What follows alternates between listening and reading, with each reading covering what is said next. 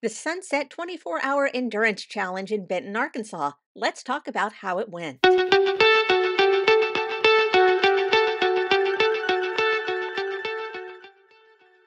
Hello, fellow geeks, and welcome back to Running Geek Girl. My name is Heather, and I am glad you are here today.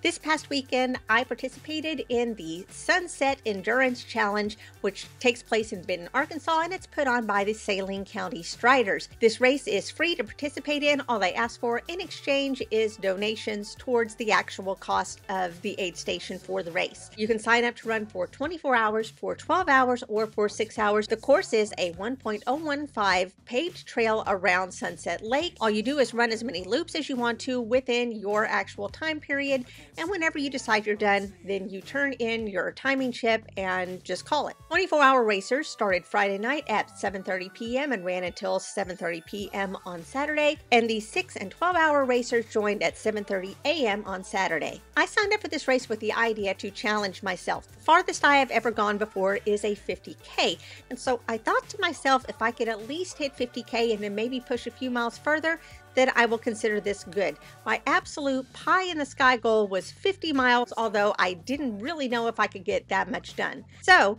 I've been training, I've been working hard, I've been in contact with my coach through Vert.Run, and I did everything I could in order to get myself ready, especially mentally, to push through some of the rough points. So let's take a look at how things went the day of.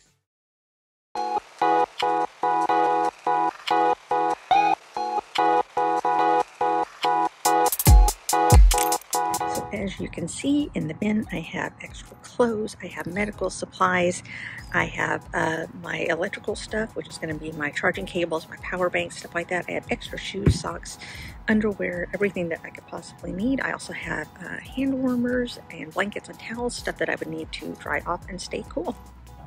And in this box, this is everything that I'm using to fuel myself, in addition to what's going to be available at the aid station.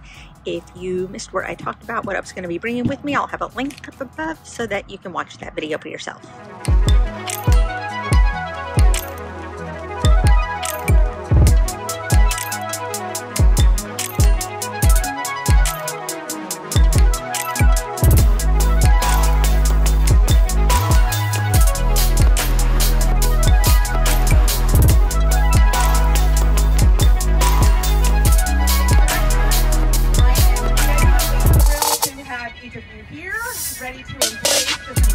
Endurance journey that you guys are going to embark upon. It's not raining, so thank goodness.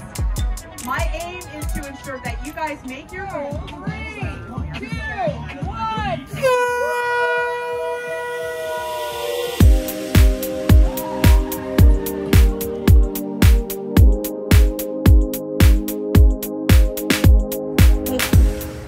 You can't really see me because of my headlamp, but honestly, there's nothing to see out here right now. It is super dark.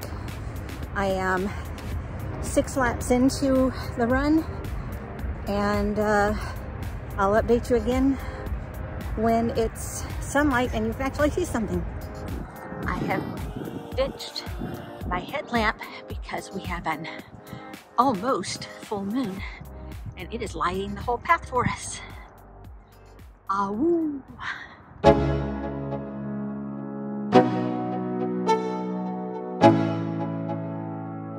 Let's go.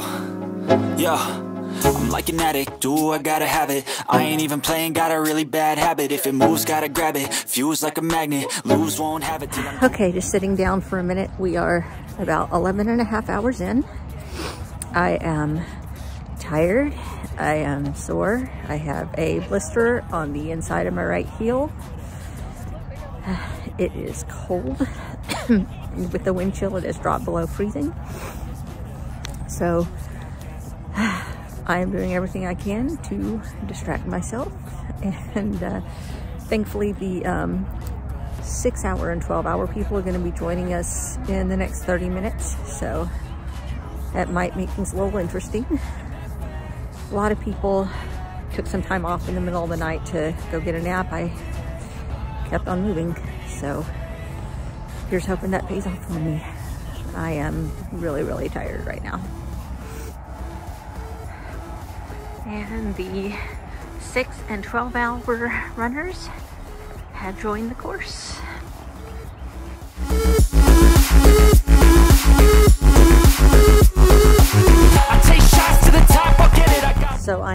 currently sitting at 40 miles, which means that every step that I take is the longest I have gone. So there's that.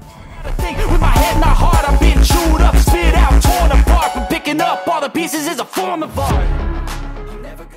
So Heather, what are you doing this weekend? Oh, I'm just gonna walk in a circle for 24 hours. Wow, that sounds really hard. It sounds like it'll hurt. Yeah, it's actually gonna hurt a lot. It's not gonna be fun. So then why are you doing it? I have no idea. Hey guys, how's it going?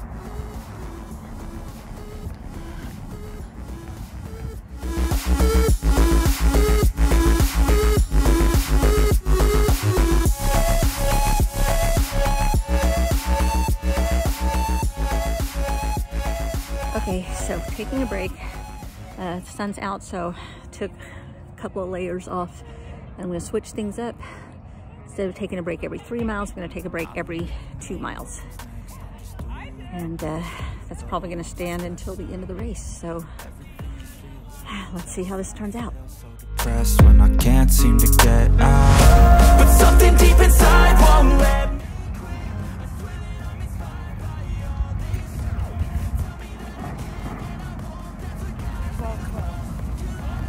I'm trying to stay positive, but it's really hard.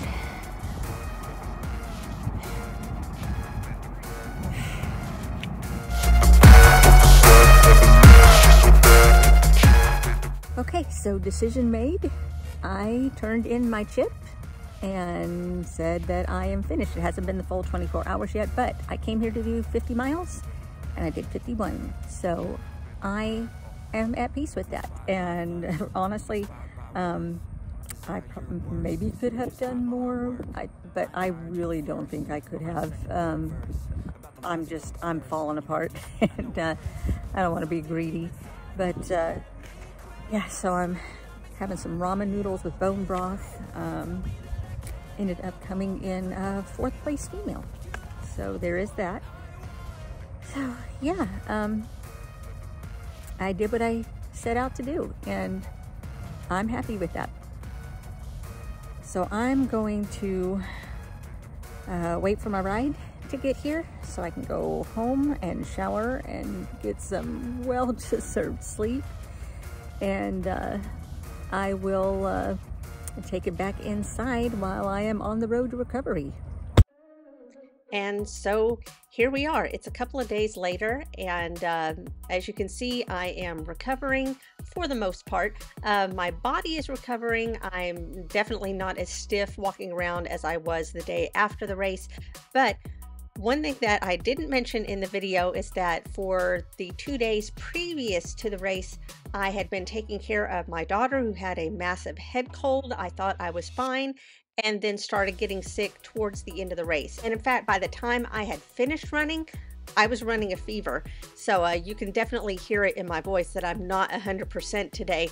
I'm still kind of recovering from that. So my body is definitely feeling better, but the rest of me not so much. So I'm definitely taking some extra recovery time to make sure that I am back where I need to be before I start getting back into the habit of walking and easy runs and things like that. Now, although I didn't do all 24 hours of the race before my body just kind of gave out on me, I did do 18.5 hours of the race and finished with a distance of 51.76 miles. So I set a really lofty goal of 50 miles and actually went a little bit past that. So once I hit 50 miles, I had pretty much decided that I just couldn't do anymore. I kind of sort of in my heart wanted to push my way to 60 if I could, but I just knew it wasn't in the cards that day. I just was not feeling it.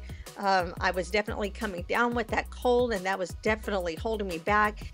It was freezing, I was tired, and I had just been through so much in the past night, especially with the temperatures getting down below freezing. That was one thing that really kind of threw me for a little bit, in that I would stop to take a break because my body desperately needed it, but then my core temperature would drop so much that I would sit there and just shake and shiver until I started moving again. So it was that weird balancing act of trying to stay warm and trying to rest my body at the same time. making sure that I was staying fueled. I felt like I just could not get enough food and water in me. And at one point in dealing with trying to balance water and electrolytes and fuel and dealing with the cold and dealing with trying not to get sick and my temperature rising and everything, my fingers actually got so swollen that my hands looked like hot dogs. I mean, I've never seen my hands that swollen before, so that was definitely not fun. And I thought I would be disappointed in myself for not going the full 24 hours, but I was really happy with the distance that I had covered, and I felt like I had pushed myself to my physical limit at that time. Does this mean that I won't be able to go farther than that later? Who knows? I may be able to hit 60 miles if I tried to attempt this again, which at this point, I don't know what I'm going to attempt again because I'm still in the midst of recovery. So it's hard to know what I want to set goals for or anything. But I think if I were to try this again, that maybe I would try to go for 60 miles. Who knows? But 51, almost 52 miles is way more than I thought that I could do, especially a few months ago. If you had asked me a year ago if I'd be able to do this, I would tell you you were crazy. So I pretty much went through every single emotion that you could have over the course of the evening and the next day. It was a very, very educational experience for me as far as my mind and my body go. If you are looking to do an endurance race of this type, I would definitely recommend this one. The people there running the race were so nice. Everybody that was participating in the race was amazing. I met some really great people. There was an older couple that I met that have retired and now travel the country in their RV looking for races to run. I met lots of people with families. I met people that are children's hospital nurses, and just all sorts of people were running this race and just having different goals and different adventures and finding people that are just able to do so many different things. And so this was a great experience. So if you're in the Arkansas area and you're looking for a great endurance run, I would definitely recommend this. The terrain is very simple, but the challenge is definitely there. And from what I understand, this is one of the first times in the past few years it has not rained overnight, so we got really, really lucky there. Plus, we had a record number of women participating in the 24-hour race, which I am so happy to see because I really, truly believe that more women should be taking on challenges like this. And of course, everybody there was so supportive of each other, looking to help each other out, lending things to each other, celebrating each other's victories. It was just an overwhelmingly positive experience. So although I looked like I was absolutely miserable in a lot of that video, and believe me, I was sore and tired and coming down with this cold and starting to run a fever. So, physically I was not the best, but emotionally I was having an absolutely amazing experience there. So there you go. That is the Sunset Endurance Challenge 6, 12, and 24 held in Benton, Arkansas. What questions do you have for me about the race? I'd love to answer them down in the comments below. Don't forget to subscribe to the channel. It doesn't cost you a thing. Just click that button down below and it keeps you up to date on all the running adventures I'm having all the time. You could also follow me on social media. All the links are down in the description. You can find me across all platforms under the name Running Geek Girl. Thanks so much for being here. I'm so glad you could join me. Remember to laugh hard, run fast, and be kind. I'll see you later.